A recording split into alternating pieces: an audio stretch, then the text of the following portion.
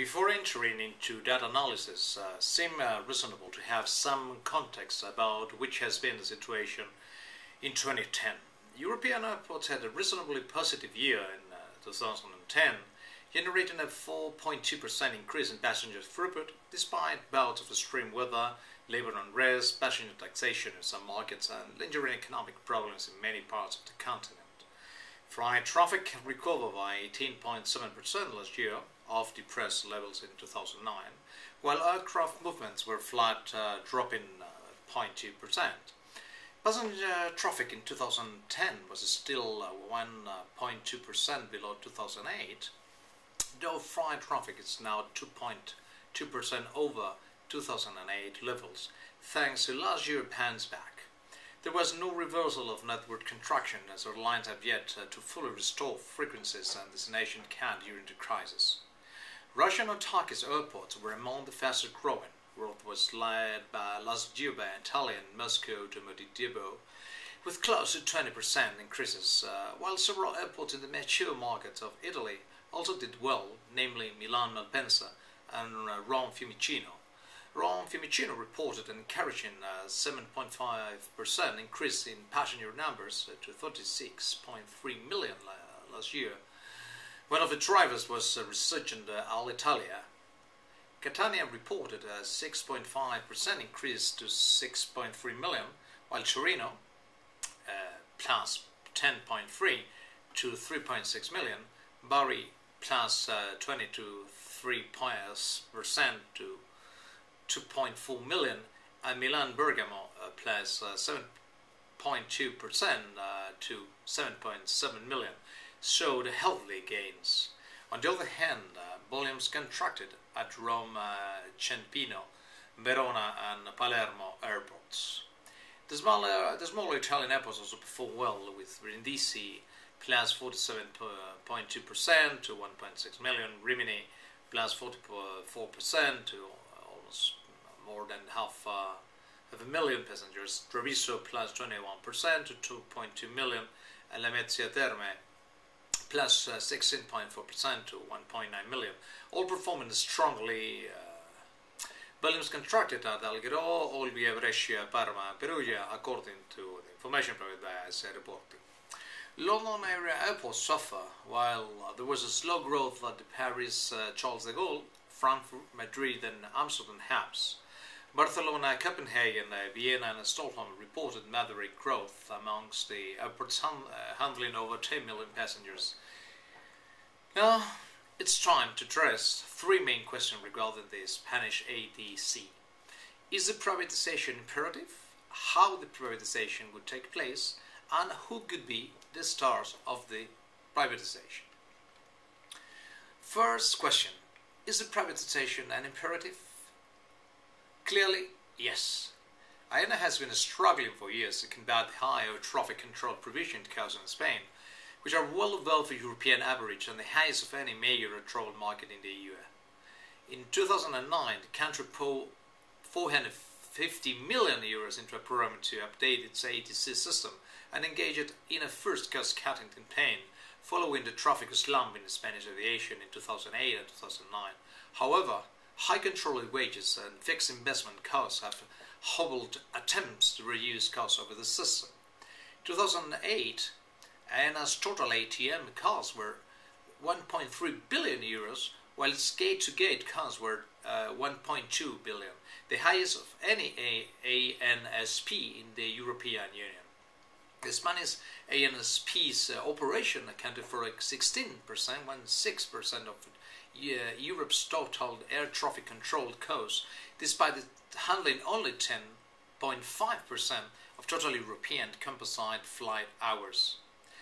AENA's traffic control costs in 2008 were the highest in Europe at 688.3 million euros, mostly thanks to overtime and aging controlled workforce and high pension cost. It was more than double that of the French ANSP DSNA, which employed almost 700 more air traffic controllers. AENA has moved to bring controller wages more in line with all the ATCs, but it's facing the position from USCA, the Spanish Air Traffic Controllers Union. A collective agreement negotiated between AENA and USCA in 2010 called for the reduction of controller salaries to €480 per year for 2,300 controllers. At the same time, it maintained a guaranteed average annual salary of €200,000 until 2013 for operational air traffic controllers. USCA members opposed the plan, with 92.5% of voting members opposing the ratification of the new agreement, citing intolerable differences. Despite the ongoing problems with cost, a combination of improving traffic and reform of AENA has been successful in driving the company back towards break-even operations. In late 2010, AENA cut its break-even forecast from 2014 to 2012. Nevertheless, the Spanish airport privatization plan is a contentious one, particularly for AENA's heavily unionized controllers. While counter-strike the controllers of a working condition, the privatization plan plagued air traffic control operations in the country over 2010, costing airlines an estimated €100 million. Negotiations between AENA and UCA are ongoing, albeit against a background of low-level industrial unrest and continued ATCO agitation. Fortunately, though it seems that two parties have been unable to reach a firm agreement on a new collective agreement for ATCOs, although AENA is confident that most basic issues have been resolved, only minor issues like working hours and salary allocation agreements will finalize. The fact is that finally the former minister Pimentel, who was appointed as an arbiter to solve these litigation, has issued an award which has ended with these disputes. So it's not expected to have further industrial action in the future. The second question: how the privatization is going to take place. Spain plans to deregulate its airports and air traffic control are part of a steady trend toward ATC privatization in Europe. It's not a coincidence that NATS and LFB are bidding for the Spanish contract, as both ANSP's home markets have already been partially privatized. In December 2010, the Spanish authorities announced plans to partially privatize the national airports company, AENA. The sale of 49% of the company is expected to raise at least €9 billion, funds that are needed to help Spain through the lingering sovereign debt crisis. AENA manages 47 airports, including airports in Madrid and Barcelona, and had partnership holding in 16 Latin American airports and London Luton. In the interim, management of Spain's two largest airports, Madrid, Barajas, and Barcelona El Prat, will be put out to tender to private operators under 40 years license. Under the airport privatization plan, AENA's airport and air traffic control units will be separated. Spain plans to privatize 39 airports and air traffic control at all 47. The airport privatization tenders will be offered under 3 individual packages, which can be granted to different suppliers. Under the initial phase of the plan, the Spanish government has decided on a limited tender for a traffic control service at 13 airports, including the major holiday destinations of Alicante, Lanzarote and Fuerteventura. Between them, these airports handle nearly 19% of Spanish passenger traffic and 25% of its aircraft movements. The tender process will take approximately 6 to 7 months, while preparing the new controllers for Spain's ATM will take another 3. The bid process will be finalized by the end of August 2011, after which AENA intends to announce which consortium will receive the contract around the 13 towers. Spain will open up control tower operation at other airports from 2012. The third question: who will be the stars of the privatization?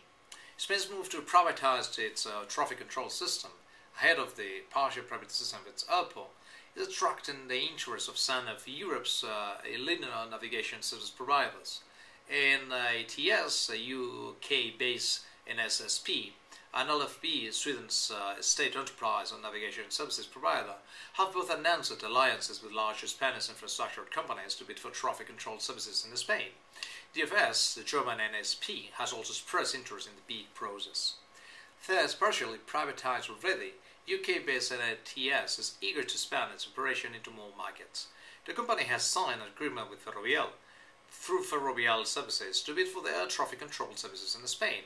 NATS has extensive experience with transatlantic operations. On the other hand, Spanish Fomento de Construcciones y Contratas, FCC, announced that it has formed an alliance with LFB to bid for Spanish air traffic control contracts. FCC has established subsidiary NAPSA Navegación y Servicios Aeroportuarios Sociedad Anónima to engage in air traffic control and aviation services. FCC will establish a joint venture with LFB, in which NAPSA will own 65% of and LFB 35%. NAPSA has been established explicitly to target the opportunities for the ATC privatization process. FCC is involved in the aviation industry through its subsidiary FlightCare, which operates ground handling at 14 airports in the three European countries.